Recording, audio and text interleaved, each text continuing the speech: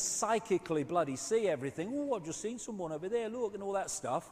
But we are accessing that level of awareness, and therefore our point of observation of this reality is coming not from in this world.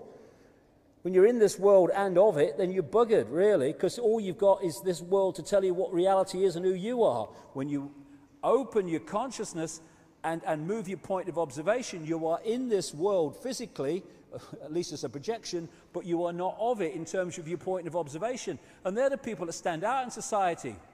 They're the ones that people who are in this mode say, you're crazy, you're mad. No, he's different, because he's got a different point of observation to you. That's all it is. We're the same, but with different point of observation within infinity. There was a time when even this reality, I would say, we had this sense of oneness, this sense of connection, celebrating uniqueness, and joyous in diversity. But slowly, surely, maybe quicker than slowly and surely, our minds have been taken over and encased in this bubble, this disconnection from the great infinite into this body consciousness. And of course, when people come into this world now as what we call babies, and their consciousness enters this world, immediately the programming starts. Often it's parents programming children into the norms. Oh, you can't do that. What will the neighbors say? Oh, you can't do that. I want you to work in a bank. You've disappointed me. You want to go and walk in India. Well, be disappointed then. Sod off. You go and work in the bank. I'm off to India, mate.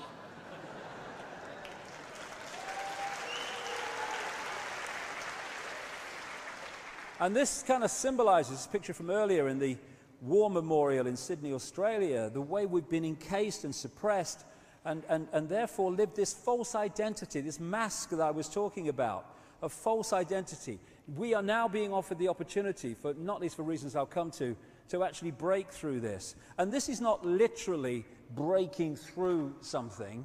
It's a vibrational freedom. Because once we open our minds and open this, because, you know, I would say that the real Trinity ain't Father, Son, and Holy Ghost. It's left brain, right brain, heart, chakra, vortex, the center, the balance point. When these three things are working in unison, we have the balance of all possibility. We have the right brain connection out into the beyond. We have the access of creativity, of seeing a different spin on life, of uniqueness, of all these things. The left brain, which is here for a reason, decodes this stuff and brings it down into a structural level that we can deal with within this reality. And this is the balance point between the two, which takes us way, way out there into realms of understanding beyond words, beyond anything that we can understand through this level. And those three things working together, decoding reality, bring balance.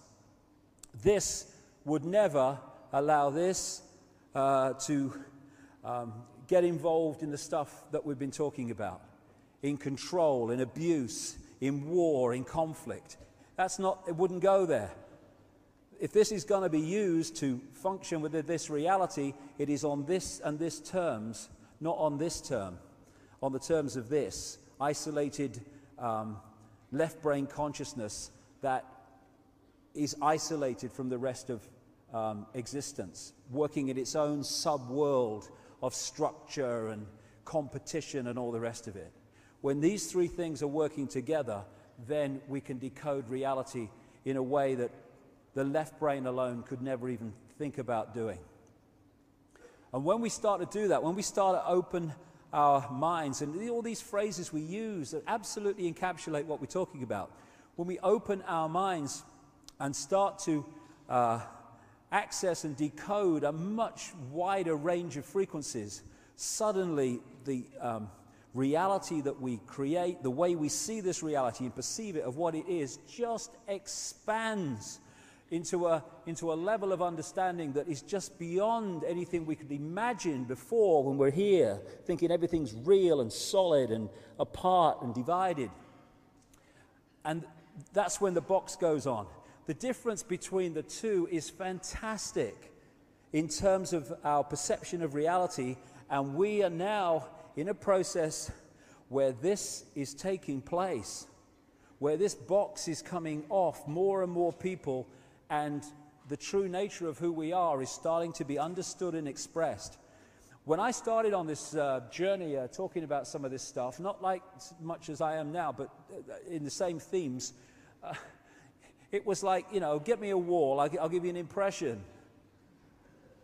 No one wanted to know. It was crazy and all the rest of it. But over the last 20 years, I've almost been a barometer of it. I have seen this incredible change where more and more people are expanding their consciousness and going, whoa, I can see it now. Why couldn't I see it before? Because you weren't decoding reality in a way that you could see it. You were stuck in the box, stuck in the vibrational box where we all start out.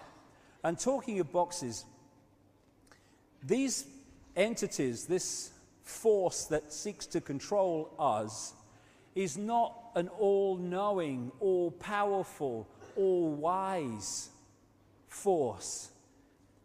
It is able to control us only by putting us in a smaller box than it is in. That's only the way it can do it. Anyone who wants control over people, anyone who is so insecure that they need control over people, because there's nothing more that absolutely shows blatant insecurity, extreme insecurity, than wanting to control other people and wanting to know the outcome of everything before the game starts. That's insecurity. Secure people, they kind of, okay, how it turns out, that's fine. But I'm just going to enjoy the moment and live the moment. No. Insecure people, no, how's it going to turn out? All the rest of it. And so these people are desperately insecure, and there's a good reason for that. The reptilian genetics, the reptilian brain, is very much about survival. Survival, fear of not surviving. And because of the nature of what we're talking about, these entities have a massive fear of not surviving. Everything is not about survival. This is why they want to know the outcome of the game before the game starts. Because, survival. And there can be no kind of states of flux. I can't deal with states of flux when I don't know the outcome. We've got to control the outcome. Everything is control, left brain structure. And so they've had to control us, who have the potential to be infinite possibility, having an experience in this reality, which is what we are. We have to be put in a smaller box than them.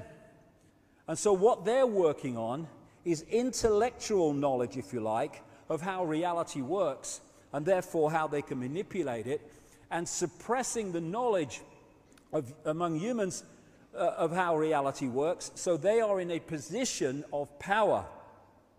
If I know things of great significance and other people don't, I'm in a position of power over them. That's why we've had the suppression of knowledge and the passing it over through the secret society network to the chosen few. Knowledge is power. That's what it's about. But it's intellectual knowledge. It's cleverness, not wisdom, that they work with. They're very clever. The way they've structured society to get the outcome they want is very clever, but it isn't wise. And cleverness without wisdom is the most destructive force on earth.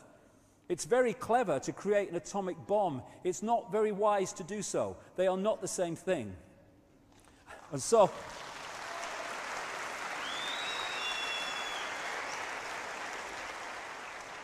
we're not dealing with an all-powerful force here.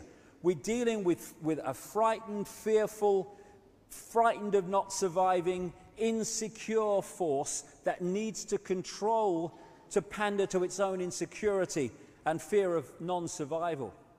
So when we come out of the box, as we're coming out of the box, this force ceases to have that power over us, because we're no longer in a smaller box than it's in terms of knowledge and awareness.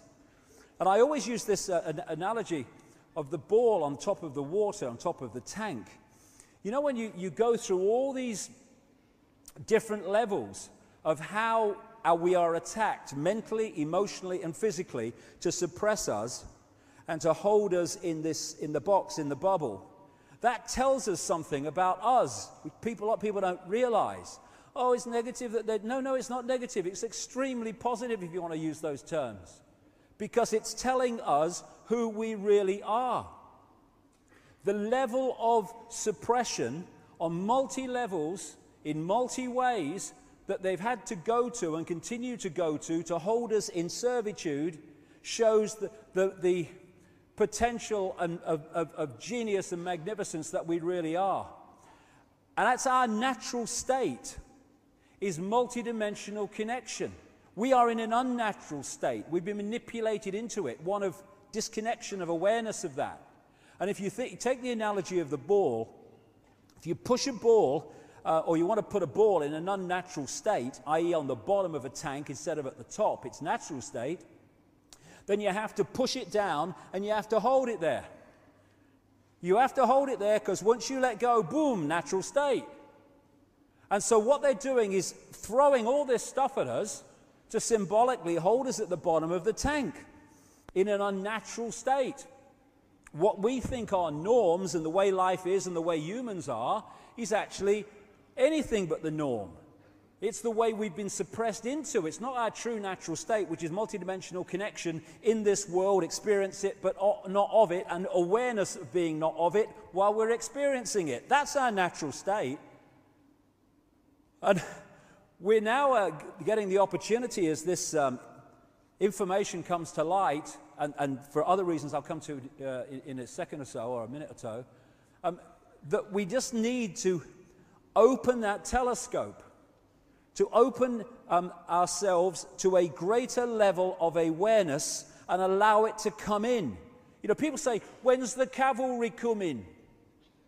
Well, you know, the cavalry ain't coming because it's already here. It's in the space that we are occupying, in the space that we are experiencing now, are all those levels of consciousness which when connected with will bring us to a state of awareness and potential for creativity that we would think was beyond belief at the moment. It's there. And it's not the cavalry has to come to us, it's we need to go to the cavalry, because what it is, it's always there. We just need to open our minds so we can connect with its level of vibration. The idea of this crowd is to lower our vibration at the body consciousness level so that there is a disconnection vibrationally with higher states of consciousness.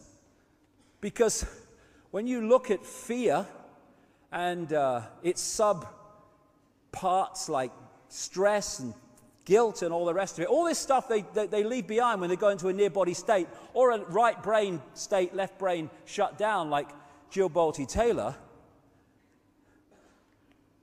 When you rid yourself of those emotions, you start to realize, as these people have, the nature of who we are. But what we're looking at the moment, this time, is the opportunity to expand our consciousness so that we vibrationally connect with the cavalry. The level of consciousness, the level of awareness, the point of observation that is just there waiting for us to connect with it. So when you are in a state of fear, and all these other sub-emotions that I talk about of fear, they are low vibrational emotions. What we talk about when we're in those states, God, I feel so heavy today. Oh, I feel so dense. Yes, because the energy field, your energy field, slows down vibrationally when we get in those states, and there is a disconnection from higher states of awareness. It's to do with vibrations, it's to do with frequency connections and all the rest of it. So it's up to us to open ourselves to these levels of consciousness, and not for those levels of consciousness to come down here to where the state we're in. Why? Because they can't. Because of the level of consciousness they're at, they're vibrating to a certain frequency, and if we're down here, never the twain shall meet. We need to go and connect with it. And it's when you open your mind and your consciousness and you start to make those connections, that's when suddenly you think, why didn't I see it before? I can see it now. We're in control of this, not some bloody entities shape-shifting themselves around the sodding world. We're in control. That's the great secret they don't want us to know.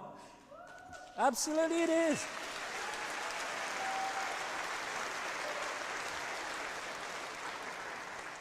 So this is the level at which the change will take place. And when that takes place, our awareness changes, our level of consciousness changes. This changes because this is a projection of our level of consciousness. The projection, if we start looking out there, then we're in trouble. It's in here. It's when we do that that we start getting out of the box. It's a vibrational escape and a vibrational getaway car caused by us changing and opening to a higher level of consciousness. Now, this is doing the rounds quite a lot at the moment. The law of attraction, they call it. I've been talking about this for years in terms of what you put out is what you pull back. But I think there are a lot more elements to it than some people seem to think. When you are in a certain vibrational state because of your emotional, mental state, all the rest of it, you're putting out a vibration that reflects that. It's like I call it magnetic attraction, basically. Vibrational magnetism, I call it. And that is going to lock into vibrational fields of like frequency, and it's going to draw them towards you like a magnet. So what you put out, you lock into and draw towards you. When people, you know, I've met so many people that keep attracting the same kinds of people into their lives. And I'm watching it and I'm thinking, soddy hell, not another one. It's like it's just the same as that last bloke and the one before him. Why?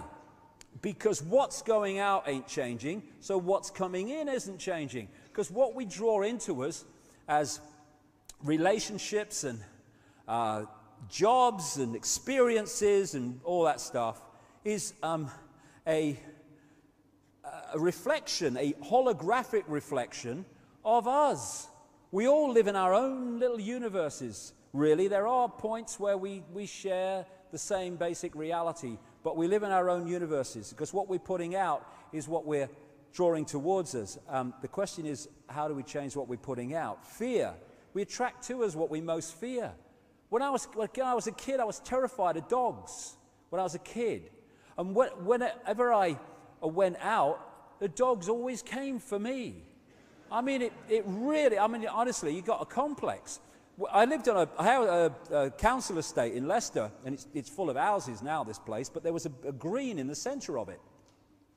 And as I walked across, I used to get the bus. It was only one stop. I used to get the bus in the end to avoid going across this green, because I went across this green, the dogs came out for me. Row, row, row. My mates left them alone. And we go, hey, bloody hell, why am I so unlucky? Why me? I'm frightened of dogs and they come for me. You're not frightened, they're going to eat you. Why? Vibrational attraction. Same with the things we like. We can attract them. Relationships. Relationships are a vibrational attraction. We draw them in. When we sync with people, we sync with them energetically, you have a relationship. Then, for whatever reason, someone might change and their energetic field changes, their magnetism changes, or whatever, their vibrational field changes, and suddenly it's not syncing with that person anymore. In the holographic play-out world, we say that relationship has broken down, and they've parted. Well, they've parted vibrationally.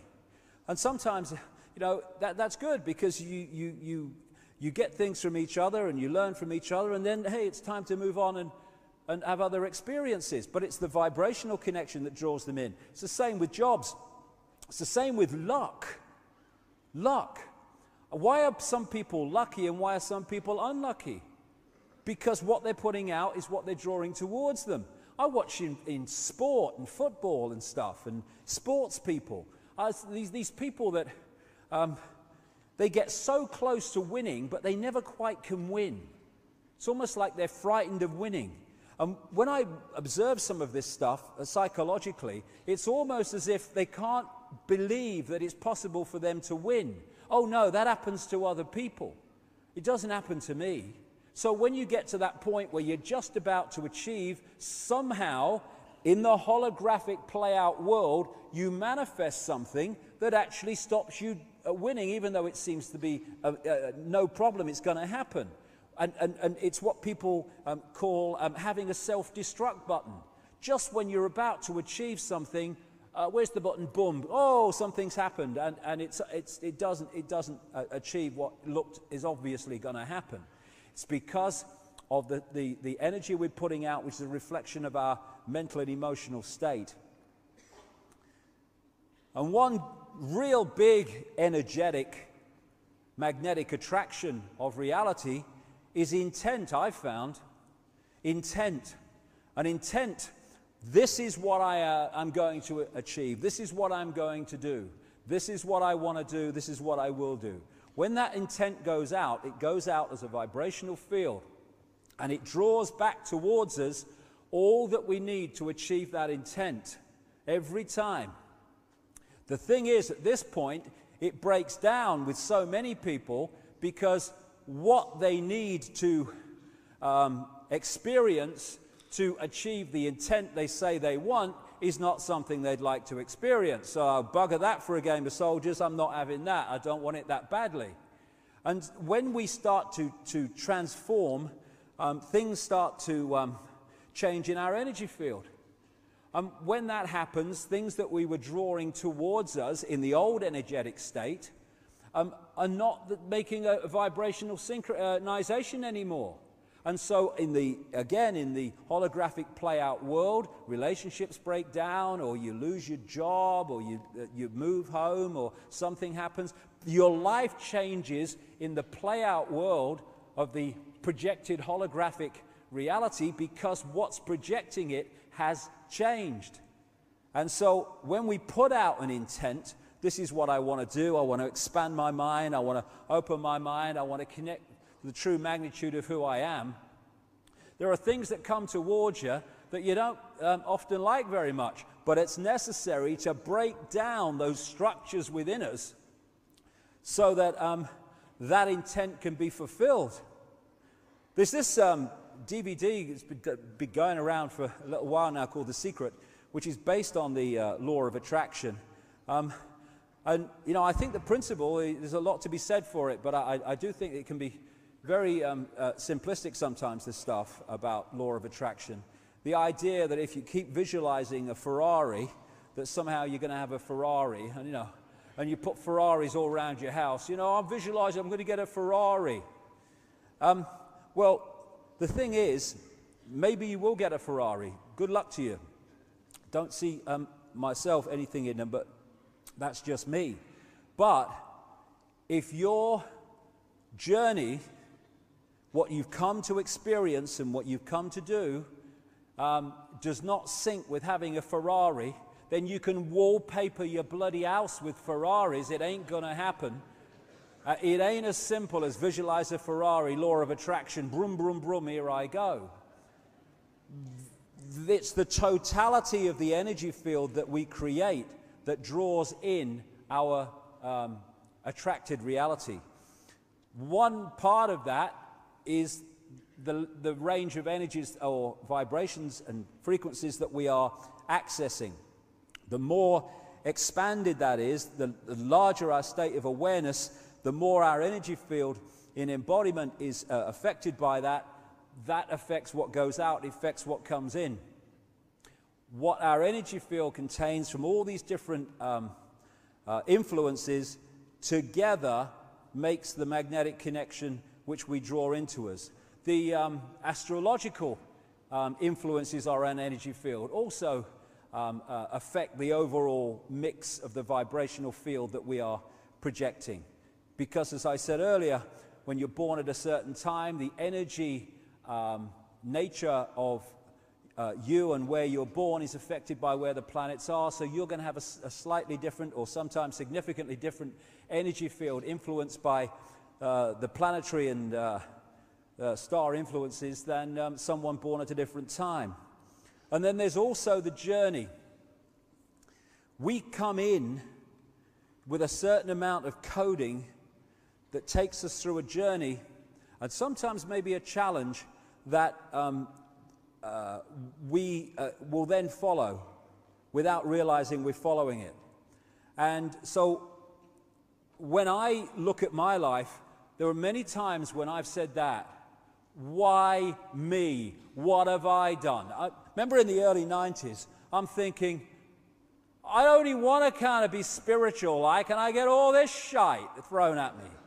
You know, and it's like, why me? Oh my God, what have I done? I'm only trying to do some bloody help. Come on, what's going on? And then I look back and I see those nightmare experiences as my greatest gift. My greatest gift. We are often offered our greatest gifts magnificently disguised as our worst nightmares. Because we are what we are at this point, not despite what has happened to us, nice, not so nice, and all in between, but because of what has happened to us. That's what's brought us to this state. And there was a time in my life, like everyone else's life, when I was, shall we say, aware of how people saw me. You know, as you do when you're a teenager and then you grow up, you're even older, you're always saying, you know, how people see me, and you're on the telly, and, you know, I hope people like me and all that stuff. And you are, in other words, you are looking for external approval, because that helps your insecurity. When I went through the extraordinary levels of ridicule that I went through in this country, in the 1990s particularly, it was a nightmare. I couldn't go down any place in Britain without being laughed at, ridiculed, all that stuff. And yet, what it did was clear me completely, or as much as I'm aware of that need for approval, of that, here we go, fear of what other people think of me. That's what it did.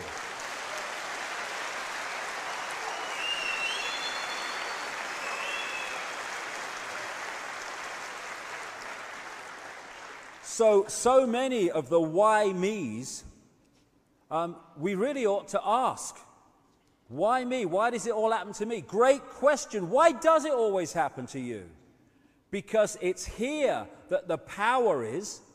When we realize this is where the projection's coming from, then if we change this, the projection, the holographic physical experience, must change in line with the change in the projection. And therefore our life changes, but it don't change out there, it changes in here. And my experience of life now allows me to continue to take ridicule and abuse and all that stuff, but I don't give a damn anymore. I don't give a damn. It's changed my reality.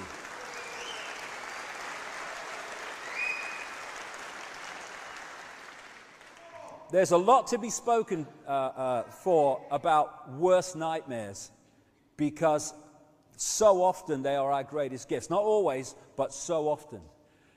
And moving to another level of consciousness is moving our point of observation from within this holographic reality, this physical reality, this suppressed reality, into that level of reality that people experience in out-of-body experiences. From that perspective, this world looks totally different. If we can move our point of observation of this reality while we're still in it, then everything changes. Because the level of consciousness changes, and therefore the problems we wish to change and the things we don't like in this reality can change, because the level of consciousness is higher than those that created the problems. So it's moving our point of observation to another level, and then everything changes here. It can't otherwise. And it's interesting, when you look at these things, the astrological influences, the level or range of frequencies that we are accessing, which we call awareness, the energy fields that we have, the auric field, which then attracts to it what it's putting out, the life journey, the why me stuff, all of them have one thing in common. They all come from within. Not out there. There is no out there. It all come from within. What the manipulators want us to do and constantly encourage us to do is to look out there.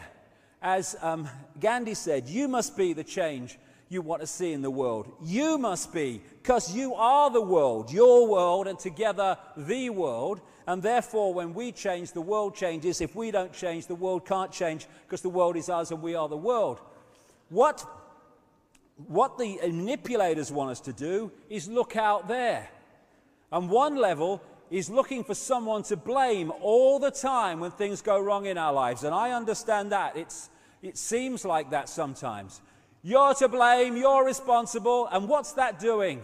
It's saying, you have my power, you have my power, you have my power, because I haven't got control over my life, you have, because you're to blame, therefore you must have power over me. Giving power away, we do it all the time. When we go, hold on a second, how have I created this situation, how can I uncreate it? Now, where's the power gone? Thank you, I'll have it back. You're not to blame, I'm not even to blame. I'm just using my knowledge now to change the reality I don't like, because I have the power, because I'm creating it. Therefore, you don't have power over my life, I have power over my life. Thank you very much. Completely different point of observation. Now I'll change my life, because you're not in control of it, I am. Luck. Luck. Luck, oh, I'm so unlucky. Why? Put it out, bring it back.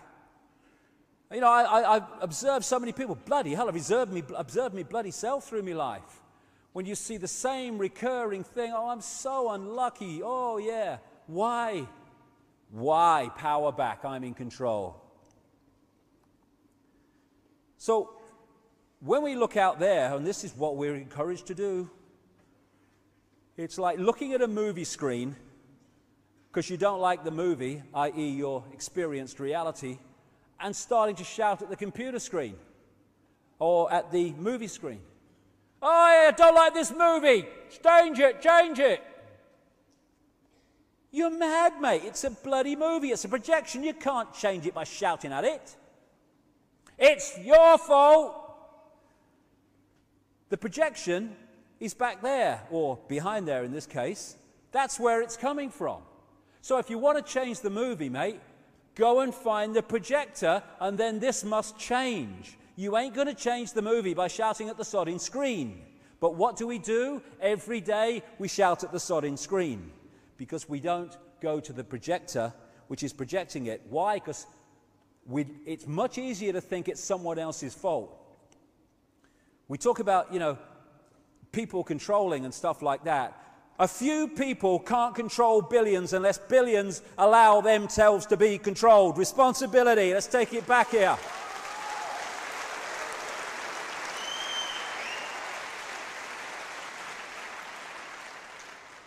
We're holograms, projections, the whole world's a projection. It's us that is projecting it. It's a situation I call combing the mirror. If you want to comb your hair, you don't comb the mirror, because it don't affect your bloody hair, because it's a reflection. If you want to change your hair, you comb your hair, and the mirror then reflects it. This physical reality is a mirror, and we're combing the mirror all the time. And then we say, my hair's not changing, I'm combing that mirror. This experienced physical reality is merely a reflection of that. We have the power. We just need to take it back from this level of division, apartness, can'tness, to isness, I amness. I am all that is, ever has been, and ever will be-ness. What a transformation that will make of this reality. And a part of this on a holographic level or energetic level is moving into the right brain. Not moving out of the left brain and boarding over the doors. We need that to function in this reality. But having this serve the higher reality instead of being the governor, dictating reality. And to do that, we need to start being at peace with this terrible crime of being different. If you don't want to be different, or you're not happy with expressing yourself as a unique expression of all that is, a unique point of observation within the infinite mind, then stay out of the right brain. And don't even think about transformation, because that part of us that wants not to express that uniqueness lives in there. That doesn't want uniqueness, it wants structure, conformity, rules. I like rules, I do, I love them. This wants to express uniqueness. This is me, I am free. I am a different expression of all that is. So are you, pleased to meet you.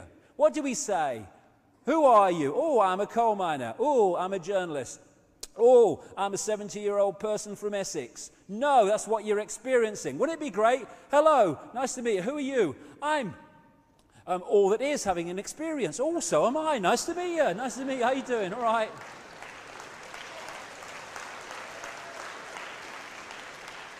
That's what we are. So it's starting to let go this fear of being different, this fear of being different to the norm. Oh, what will my mother say? Or what will the mates at work say? Or what if I do? Well, I tell you what, this is my view, just my view, okay? If they, mother, father, family, people at work, blokes down the pub, can't respect your right to express the full magnitude of who you are, Sodom, mate. What's Sodom?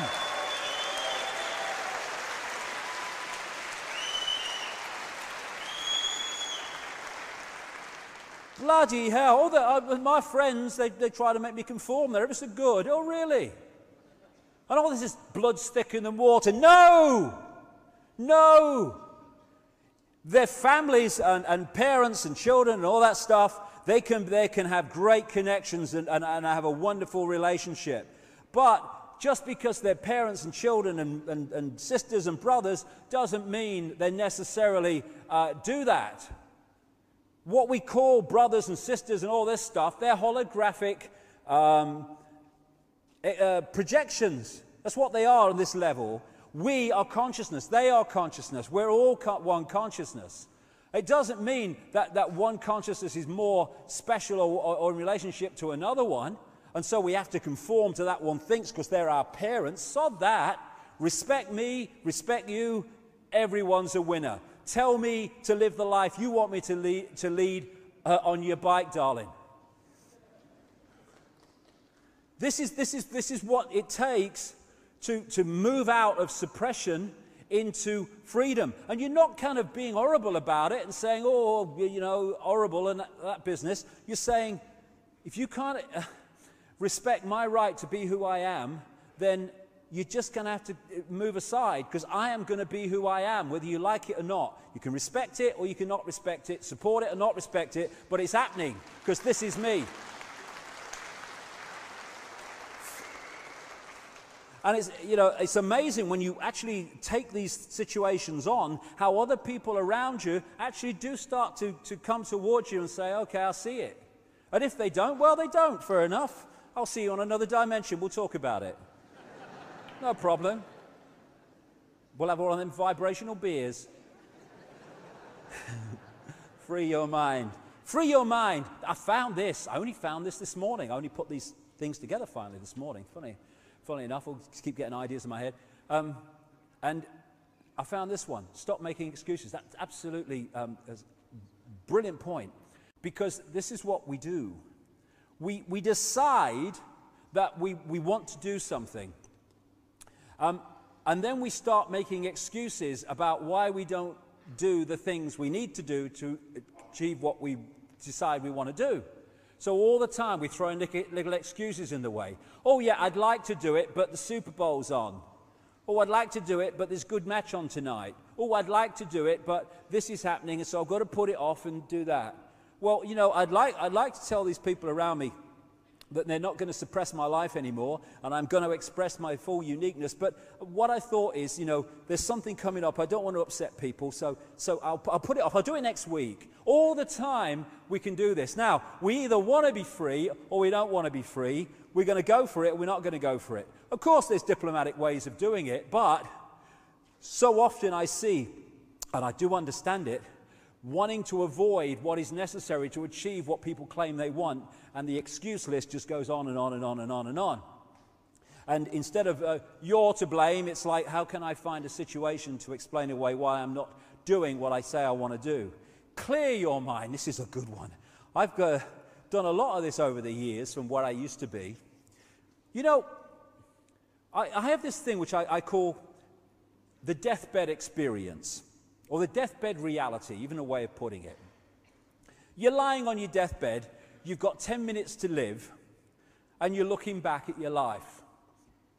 How much of what wound you up, made you unhappy, made you stressed, made your life unpleasant, you got angry about, how much of it in that deathbed experience, 10 minutes to go, actually matters? Sodding next to nothing, if that. Nothing. And it's another way that we get trapped in this out there holographic reality, which is getting attached to things that don't matter. You heard what he said about me? Oh, I'm disgusted. I'm so upset. Don't give a shit, mate. Don't give a shit. It doesn't matter. What's it matter? You know why it matters? Because you've made it matter. I think that David Icke's mad, crazy, an idiot. Thank you for sharing that with me. End of frickin' story.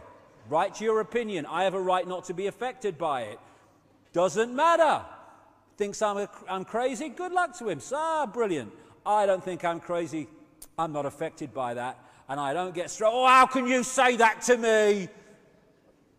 I'm now getting stressed. I'm getting into a low vibrational state. Why? For something that doesn't matter. If I'm lying on my deathbed, I look at all these people that have heard this abuse at me, and all these situations, I go, yeah, it was funny. What a laugh. What a laugh, really. Right? And yet at the time, you can get really caught in it. And if we clear our minds of what matters, because, again, what it is, it's moving our point of observation from this reality to the out-of-body reality, because when we're out of body, none of this crap matters. You talk to out-of-body experiences. Hey, Jill Bolte-Taylor, when she's having the stroke and went in the right brain as the prime reality. Hey, this is La La Land, it's lovely. Oh, it doesn't matter, all that stress is all gone. I haven't got that anymore.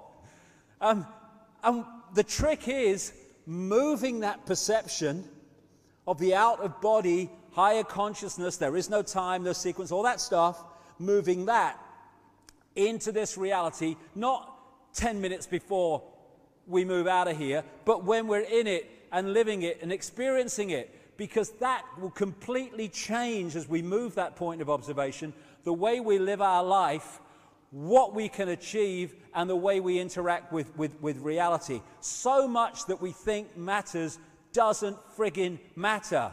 It doesn't matter. Okay, I'm in another dimension now. What was all that went on? I don't know, I can't remember, mate. How are you doing? All right, I haven't seen you since you were, in Egypt. And what's it? So how are you doing now? Doesn't matter. It's just an experience. And this is the sequence that I found people seem to go to and I went through. The first stage of the opening to freedom in its true sense is to realize we are in a situation of slavery. Because again, making excuses, hiding from what you don't want to face. You know, it's like the greatest power over people is when you tell them something they want to hear. So if you tell them that something's happening that they don't really want to think is happening, and then someone comes along and says, load of rubbish, mate, load of rubbish. No, it's fine, honestly. You want to believe this guy because you want to believe it's fine. And so we are in denial of the situation we're in. Not people in this room, obviously. But in general, humanity is in denial because they really don't want to face it. So much better to hide it, hide away from it. Oh, no, it's a load of rubbish. The guy's mad, mate, and all that stuff. But there comes a time, if we ignore it, when it comes in our face, and then we've got to face it. And people come to that conclusion at different points. But first of all, we face the situation we're in. Okay, now we can deal with it. It's like when you're in a situation where you can see the dictator. It's not a very nice situation, but at least you're one step ahead of being in a society that's controlled by dictators you cannot see, touch, and taste, because at least you know there's something to deal with. Stage one.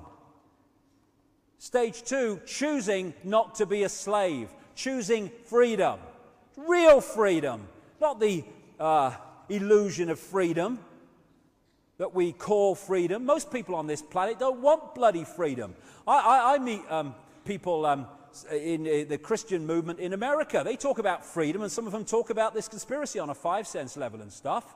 They don't want bloody freedom. You know, I met one once in Tucson. I was talking to him about how what happened to the Native Americans and all that stuff, and we're going on, and this guy is such a white supremacist, it's unbelievable. And I said to him, do you know, and you know, we were talking at an anti-Illuminati bloody rally, right? And I said to him, little mate, I don't know who terrifies me more at the thought of being in power, the people I'm trying to expose, or you who's trying to expose them as well. They don't want freedom. They want the freedom to replace an imposition they don't like with an imposition that they do like, their own belief system.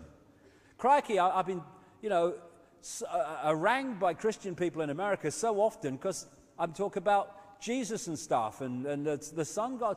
Well, okay, don't accept it then. You believe that, I'll believe this. We'll have a beer, forget about it. No, must impose myself. You're not interested in freedom. So when we choose freedom, it's real freedom. And freedom, funnily enough, is not the freedom for us to do what we like at the expense of other people. It's the freedom of everyone to have the same rights as us. Freedom is not freedom for us to take the freedom to impose on others. It's accepting the freedom of others the same as we expect the freedom for ourselves. So, when we talk about banning freedom of speech, no one is against freedom of speech. It's like being against, wife violence. No one's for that. And no one's for the end of free speech.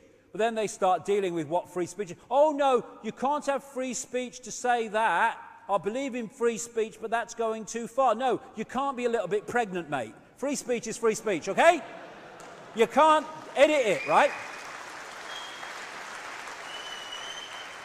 And when it comes to freedom of speech, you know, people should have the right to say what they want and all the rest of it. And anyway, don't we want to know what people think about things rather than all going on in the shadows and no one knowing what's really going on? Of course, freedom of speech is freedom of speech. It's freedom, funnily enough, for people to say things we don't like and to stand for their freedom to say things we don't like as much as to stand for freedom to say what we do like. Freedom is freedom. It's indivisible. So, I choose freedom. I'm not going to be a little bit free, I'm going to be free. And I have a simple philosophy. People say, oh, freedom, that means you do what you like. I have a simple philosophy. Do what you like, so long as you don't impose it on other people. Real simple. And people say, well, no, that would be chaos, that would be anarchy. No, it wouldn't. Be opposite of that. Well, what about people who murder people? Well, I think that's imposing your will on somebody. Do you think that might be that? I think we might just kind of, you know, and we can do this. Someone wants a party, some kids want a party. The local people don't want the noise. What happens in this world now? Left brain structure. You've got to make a decision. Are they going to have the party? Are you going to have the noise? We'll go to the residents. They've got to vote, okay? Now, what we can do, They want a party. They don't want the noise. We must find a place for these kids to have a party where these people are not affected by the noise. Everyone's a winner, sorted, harmony. This is what society can do. Most of the problems are not real problems. They're just the fact that we don't want to sort them out because we don't want to change society in a way that will sort them out. Simple as that. And when we choose freedom, again, I choose freedom, but not when there's an R in the month there's a good match on. And not if I have to face this official bloke who looks pretty nasty. I don't choose freedom then. Making excuses. We can make excuses not to express our freedom all the time. And if we do that, then we're never going to be truly free. Then we get, after acknowledging our situation, making the choice to change, then we can start the transformation. Why? Because when we go for it, real choice to be free, then everything changes. Energetically we change. What we draw to us changes. People come in and out of our lives that add to our understanding and our ability to go down this road of freedom. Everything changes. Transformation. And it's a wonderful thing. It can be a challenge. I love this film, The Dead Poets Society.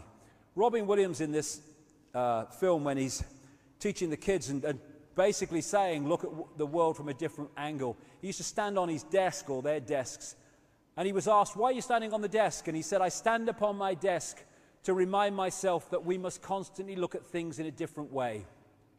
You see, the world looks very different from up here. You don't believe me? Come and see it for yourselves.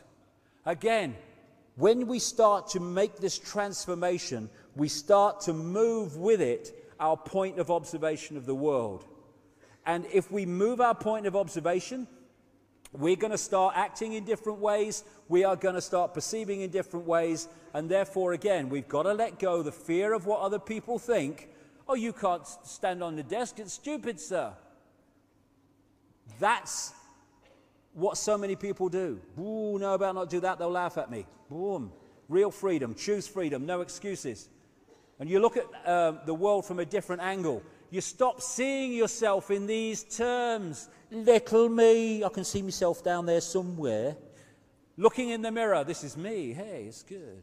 It's a computer. It's a computer. It's a wonderful, incredible thinking energy construct with consciousness up to a point.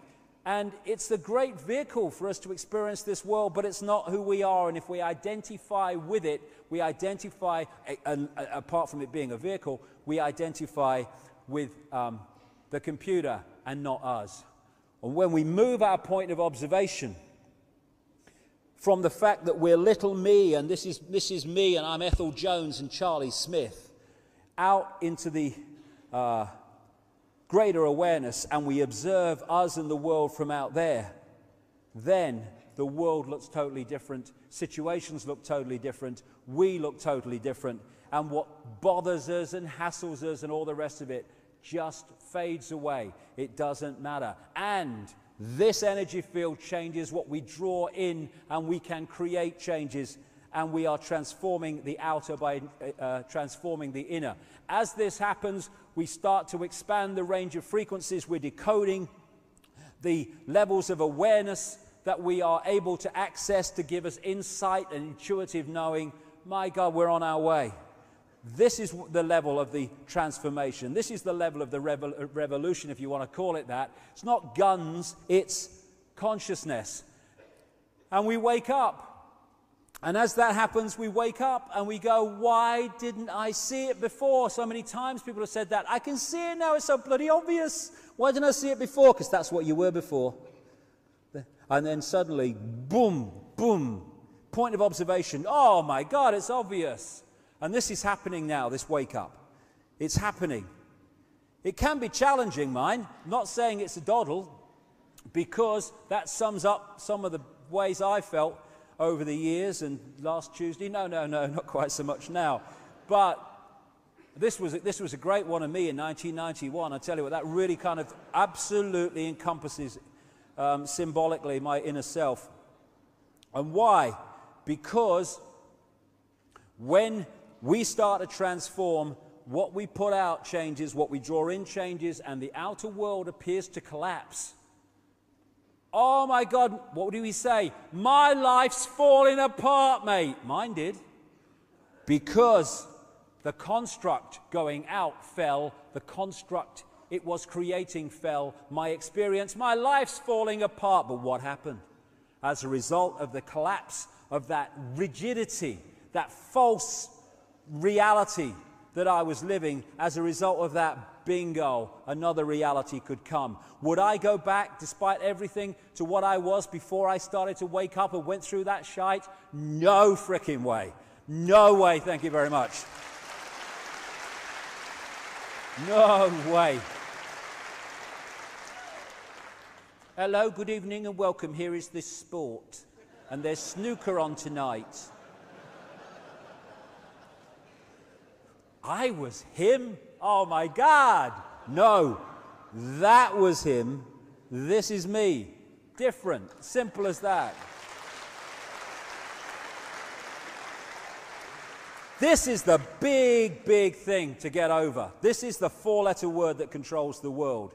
And, you know, it's fear that allows this to happen. You know, this guy's in control because they're following and all the rest of it. Now, if any of these bloody sheep said, sod this for a lark, I'm off, he's in real bloody trouble now, isn't he?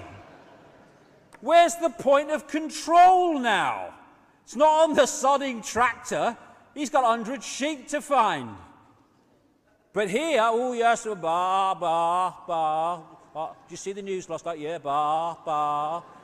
He's in control, sitting on his sodding tractor, doing bugger all. This is the way the society works. Oh, I better not go out here, I better not go out there. No one's telling you not to, in fact, but it's the mouse in the laboratory maze. Oh no, I'm going down there, not going down there. Oh no, all that stuff. And it means that we are in symbolically this state.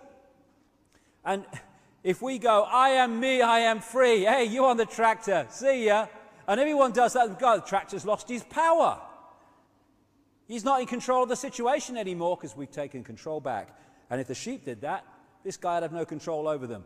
The idea is to lock us into a belief system, lock us into a suppressed and encased reality, and it's called fear.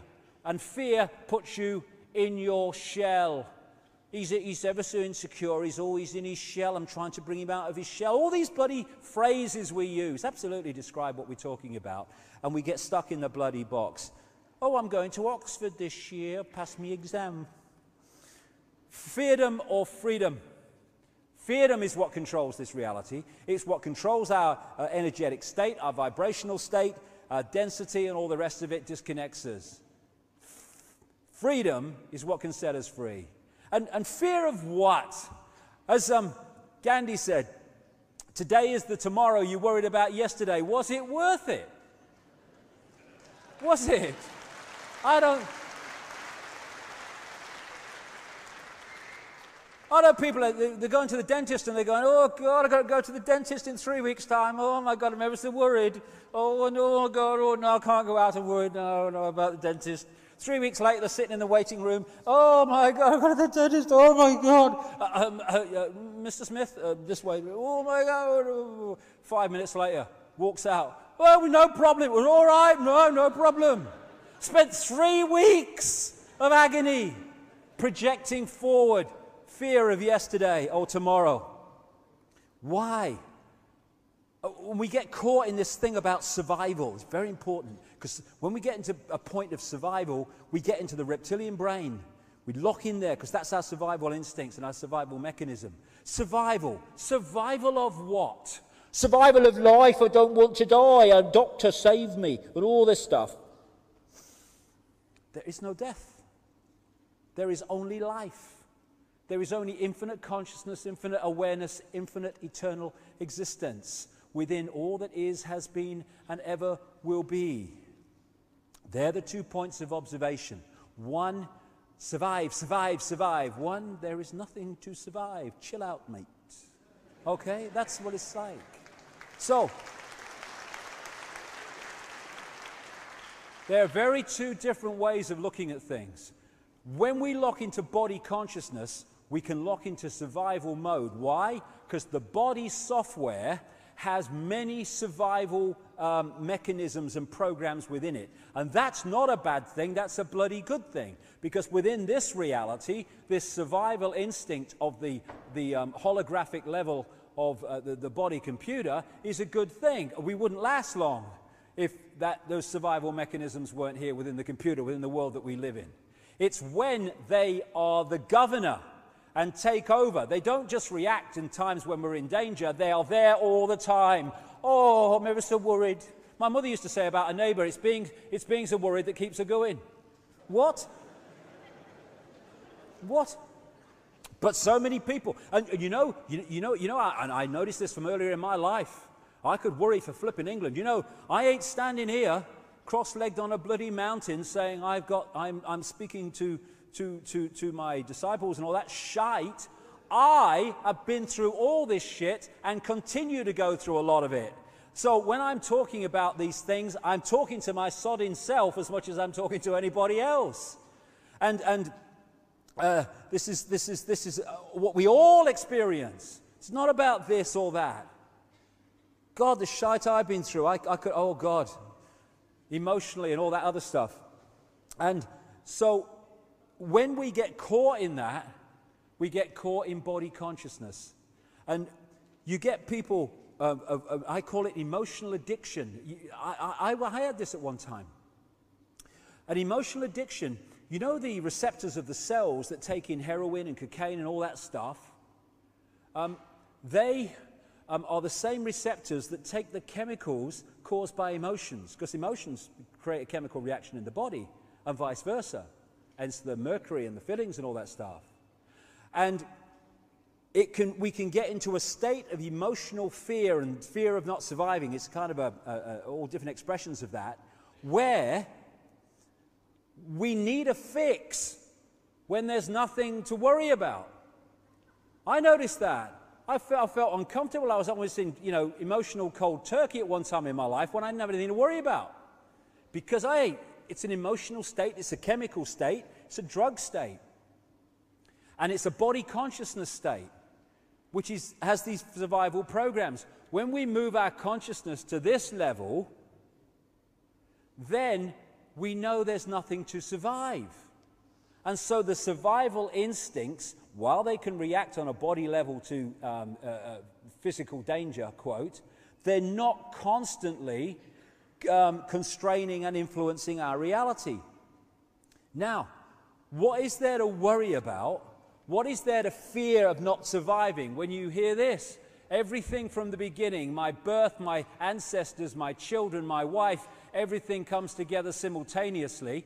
I saw everything about me and about everyone who was around me. I saw everything they were thinking now, what they thought then, what was happening before, what was happening now. There is no time, there is no sequence of events, no such thing as limitation of distance, of period, of place, of time. I could be anywhere I wanted to be simultaneously. What is there to fear surviving or not surviving when we move to that level of consciousness?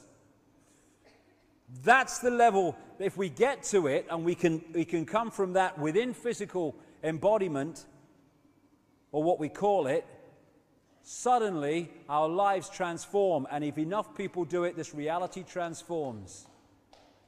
Know thyself. That's something that we've been manipulated not to know. Don't ask questions, know the answer. When we're thinking, questions, we're actually saying to ourselves, I don't know the answer. When if we just get to that level of knowing, of intuitive knowing, you find the answer without asking the question. You just know. This asks questions, trying to work things out. Chatter.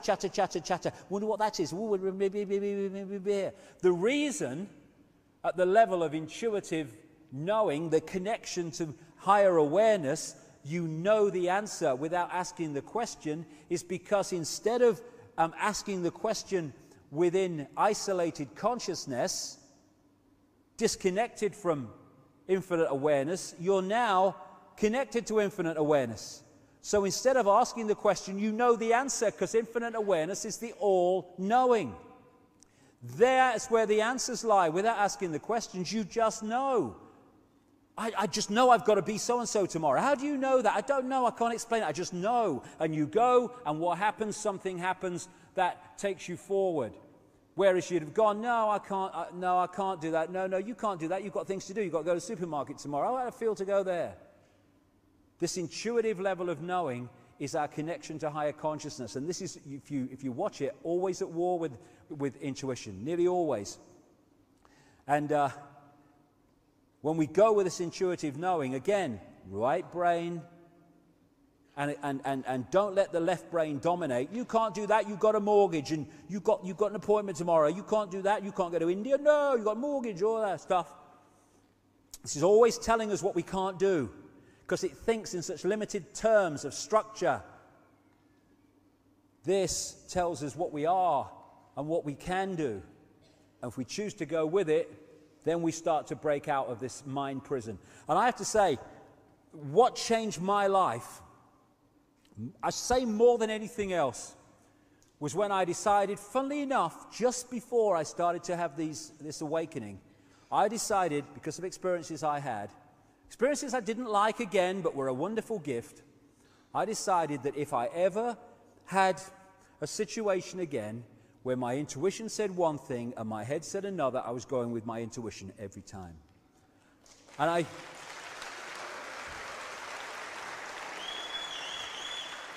I went with it, and I went with it, and I went with it, and you may have noticed it got me into a bit of trouble sometimes. It got me into a bit of trouble. But what happens then when you follow your intuition and you get into a bit of trouble? I got in a bit of trouble, Betty, and all that stuff. No one remembers that either. My bloody age, I don't know. This guy crosses the arms. See, I bloody told you, didn't listen to me, get into trouble. I know, you should have listened to me. A lot of people go, yeah, I know, oh no, I'll never do that again. But if you keep going with your intuition, you keep following this knowing, these urges, these passions of what you want to do with your life and where you want to go and where you want to be, eventually the sequence of situations leads the left brain, which is an observer of reality, and if you talk its language, it can kind of come round. And it says, hold on a second. When you follow your intuition, you get into a bit of trouble, but then that led to that, and that led to that, and that led to that. Oh, it works out in the end, doesn't it? And what happens, and this happened to me around the mid-90s, what I felt intuitively and what I thought became one. So there was the war stopped. I want to do this. No, you got to do that. You got to, it stopped. And now they operate as one unit, because this has seen enough of what intuition does to go, okay, I can see it. I'll go with this. And it's open to anyone to do that, to stop that war between intuitive knowing, because they should be working as one unit. They shouldn't be at war. All these different elements that decode reality should be working as one unit. To do this. And then we can start controlling our own reality. Knowingly, in awareness, because we're doing it anyway.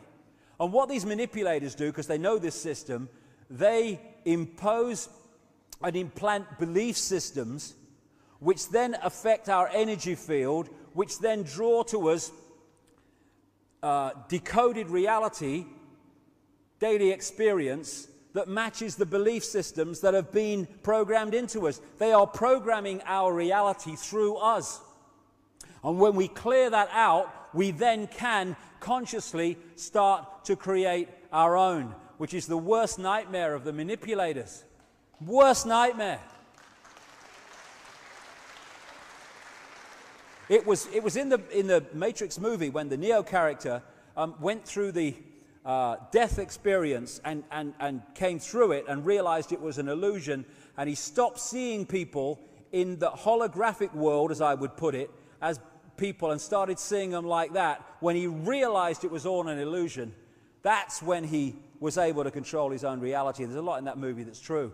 And as we change our own energy field, we are then able to make that consciousness change available to other people. in this 100th monkey syndrome they talk about, which is connection between people. And then we come system failure in this crap. Now, I've got 10 minutes left before they throw me out. So I want to talk about this, and it comes on the end of all that I've talked about in this last section. There very much seems to be a shift in consciousness going on. When I first woke up, and amazing things were happening to me, and I didn't understand them. One of the themes at that time, we're talking 1990, was that there was a consciousness shift coming. I kept meeting psychic people a lot in those days, and they kept saying, I'm getting something, I'm being told to tell you this, and again it was, there's a consciousness shift coming. There is an awakening coming. People are going to come out of the trance in effect. And it's happening now. And now as the 90s have become the new century, more and more this stuff about this shift is going on. An energy shift, which is acting like a spiritual alarm clock. And I've seen it. All over the world I've seen it. People starting to get it and wake up and see the true magnitude of who they are. This energy change is happening. And therefore those that open their minds to it are starting to access and decode different frequencies, different ranges of reality, which are starting to change their experienced reality from division to oneness. And there's a lot of talk about 2012 and the Mayan calendar and all that stuff. I have to say, I'm not one of those people that say everything's going to change in 2012. I don't see that.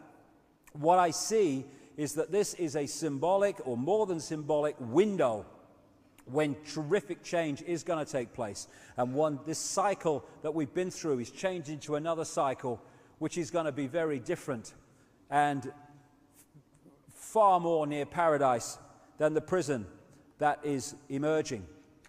And in 1990, you know, I'm not really big into channeled information and stuff when, you know, psychics take all this stuff. You can get really good ones when you get out, when they really get out there, and you can get some really profound stuff which takes you on. But a lot of stuff is not like that, but some of it is. And in 1990, I experienced this, and it stood the test of time in my experience. It was a lady who channeled this consciousness back in 1990 when I was like, you know, in La La Land, what's happening to my life? And I'll just read what it said because it's so relevant to now with the hindsight of the years that have passed. And if anyone doesn't, you know, believe in shapeshifting, they should have seen this woman's face when she was doing this, because she became someone else. Her face, it was like, whoa, changed to a completely different face. And this is what it said. I feel you are sensing now the energies coming in, the energies surrounding your planet.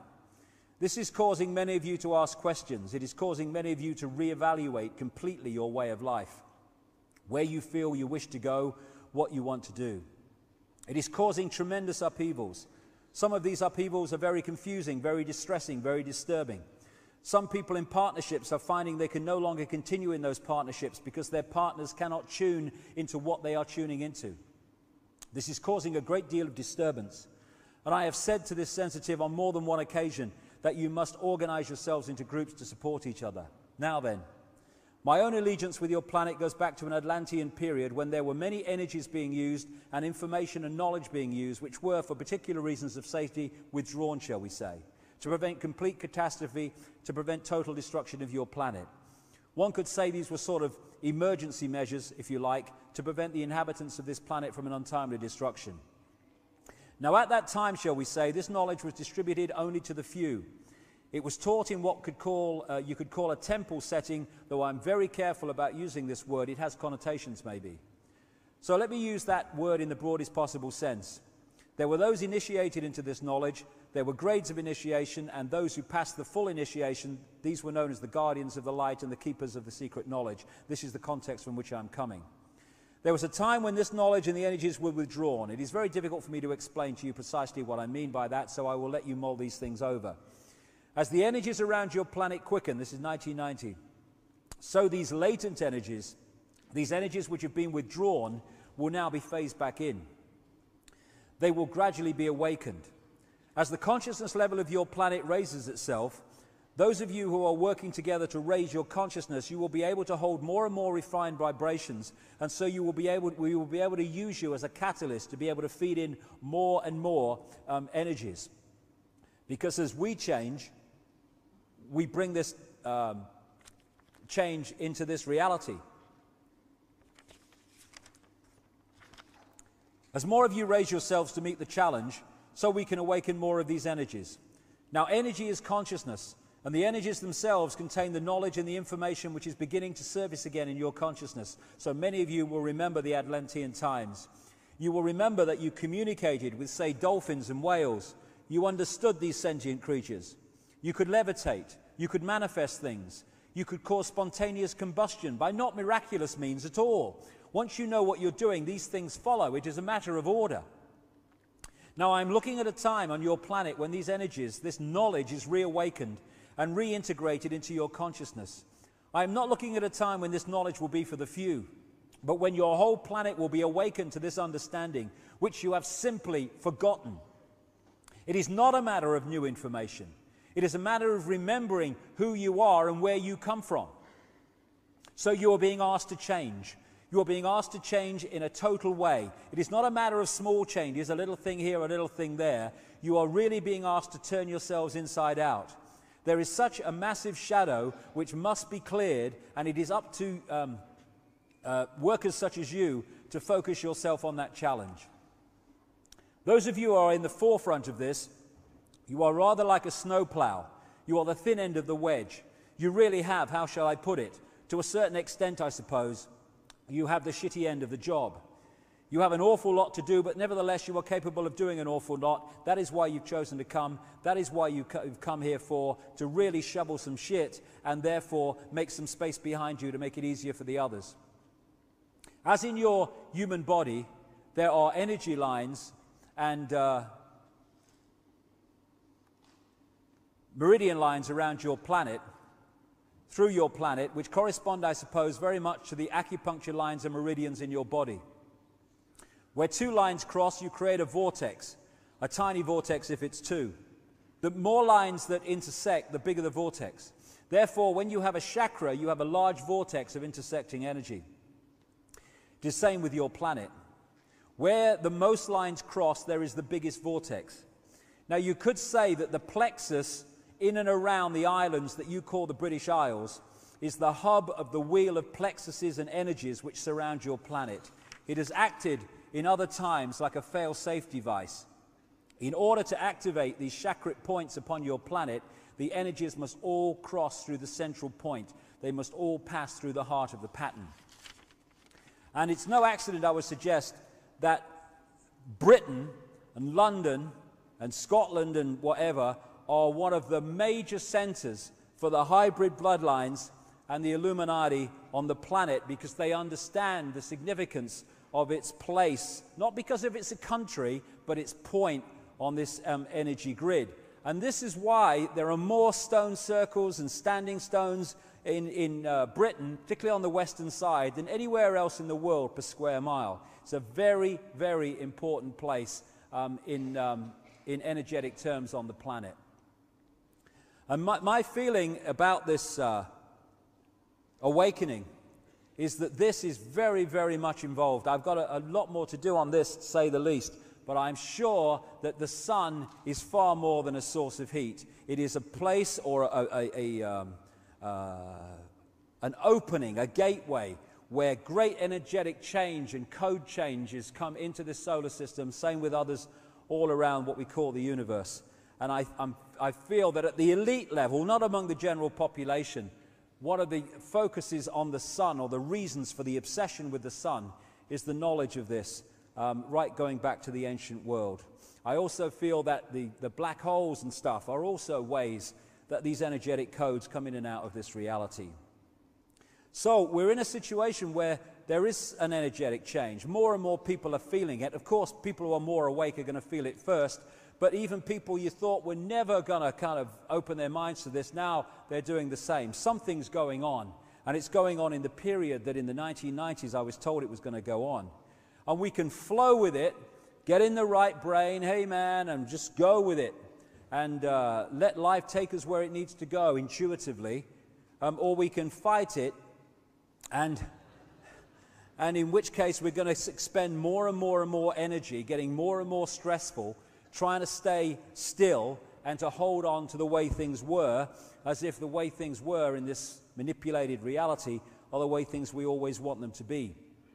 So this change is giving us even a bigger opportunity to change the nature of the way we see the world and ourselves. And I think it's no accident, the more I understand this, that it's now of all times that this great Orwellian stuff is being thrown at us in every way, in food additives and electromagnetic pollution and manipulation and all the programming and all the surveillance and all the microchipping. It's a response to the fact that they know this change is taking place and they're trying to suppress it so fewer people as possible actually start to lock into it and become transformed by it. Because when we do, we're no longer in a smaller box than they're in, and therefore they're no longer in control. And this whole game of soldiers can just break up, because it's a house of cards. It's a house of cards, and we are holding it together. When we go, whoops, thank you very much, not holding that up anymore, bang, gone. We are holding it together.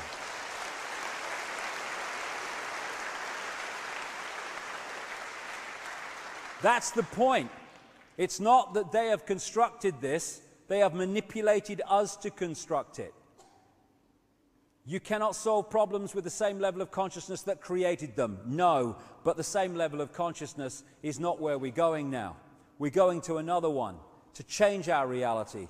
And it's a time to choose. A time to choose if we want to flow with this and become the full magnitude of who we are, or whether we want to stay in the box like little frightened mice, saying, oh my God, I can't say boo to a goose, the goose won't like it. Free your mind and let nothing and no one enslave it is a great motto for everyone, I would suggest, including myself. As Mencken said at the start of this event today, I believe that any man that takes the liberty from another into his keeping is bound to become a tyrant, and that any man who yields up his liberty in however slight the measure is bound to become a slave. That's how we got into this. Voltaire, so long as the people do not care to exercise their freedom, those who wish to tyrannize will do so. For tyrants are active and ardent and will devote themselves in the name of any number of gods, religious or otherwise, to put shackles on sleeping men. We have created it because we have become sleeping men and women. We can do things on a physical level which are a reflection of our changing consciousness, like ceasing to cooperate with the system of control. We've had a discussion outside the White House. We've had a discussion and we've decided this is going to happen. Mass of the people. No, it's not. We ain't doing that. Where's the power? Gone. Gone. The power is with us, and we have been cooperating with the building of our own prison. When we cease to cooperate, the prison can't be built because there's not enough people to do it if the people who are being enslaved don't do it to themselves. As Albert Einstein said, the pioneers of a warless world are the youth that refuse military service.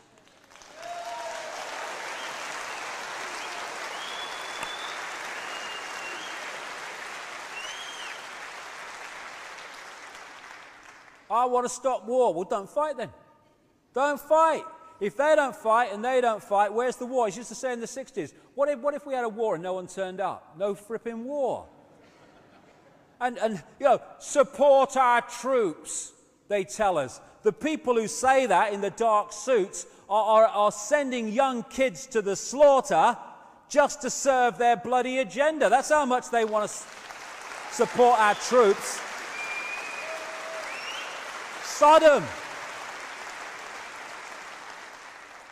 They never fight the wars. Have you noticed that? George Bush declares a war. George Bush declares a war.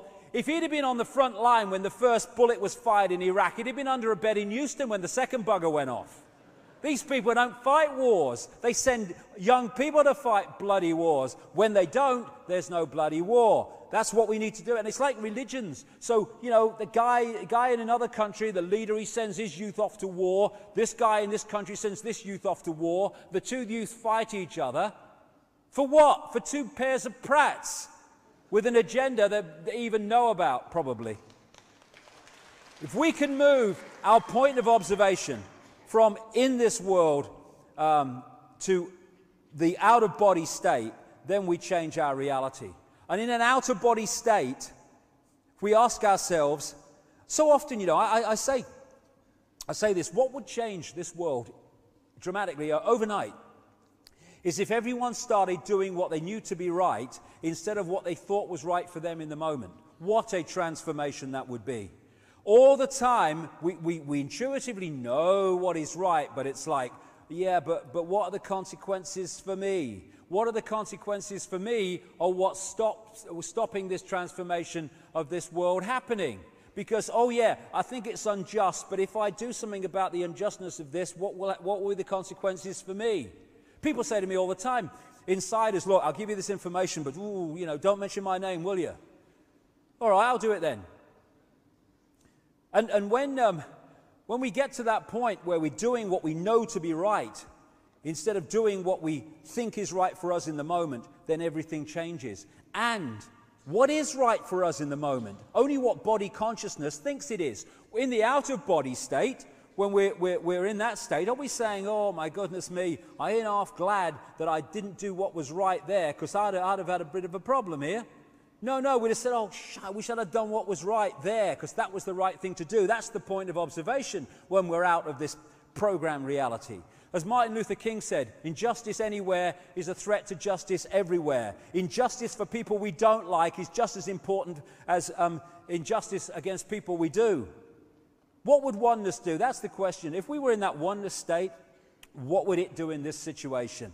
Would it say, what are the consequences for me, or would it do what it believed to be right? As this man said, if it's not right, don't do it. If it's not true, don't say it. Well, okay, that's changed the bloody world straight away. As Martin Luther King said, cowardice asked the question, is it safe? Expediency asked the question, is it politic? Vanity asked the question, is it popular? But conscience asked the question, is it right? And there comes a time